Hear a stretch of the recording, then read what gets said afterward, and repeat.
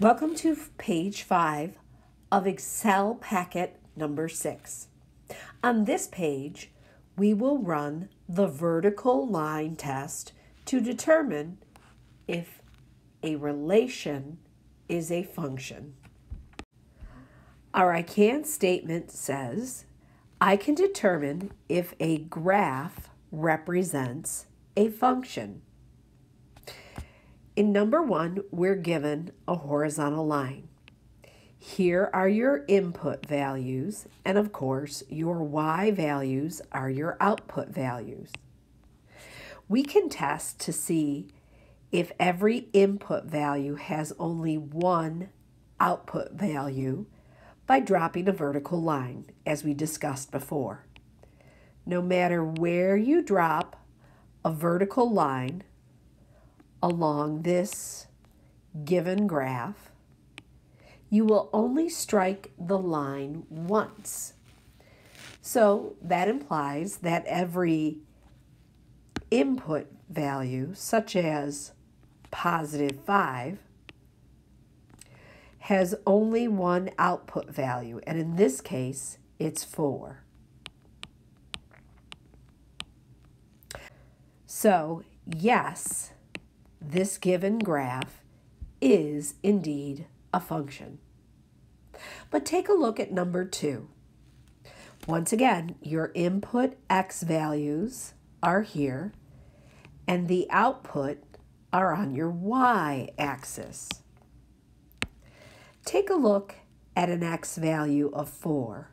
We see it has an output value of +2 and then an output value of -2. If we drop a vertical line there, it strikes the parabola twice. So we know this fails the vertical line test. And no, this is not a function.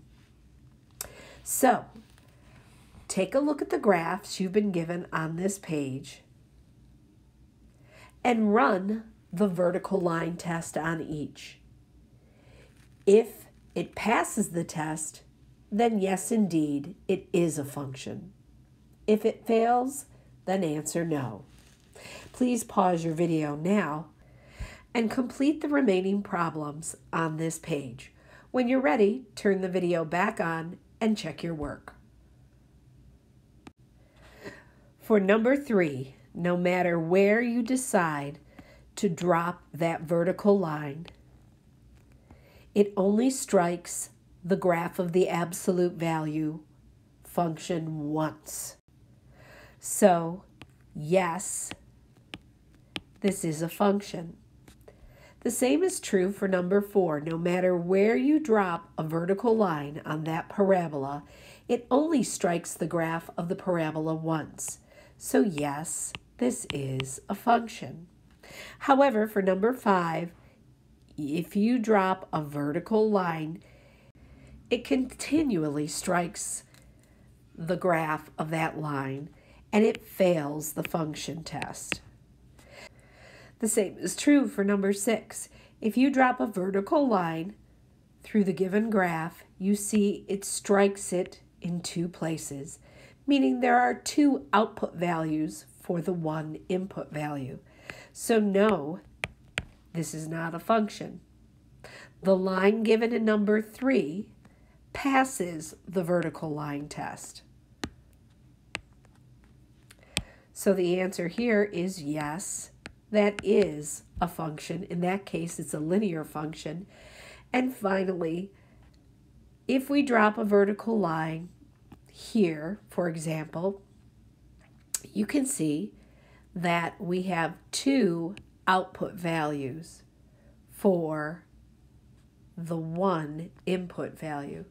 So this fails the test. No, this is not a function. Please check your work. This concludes page 5.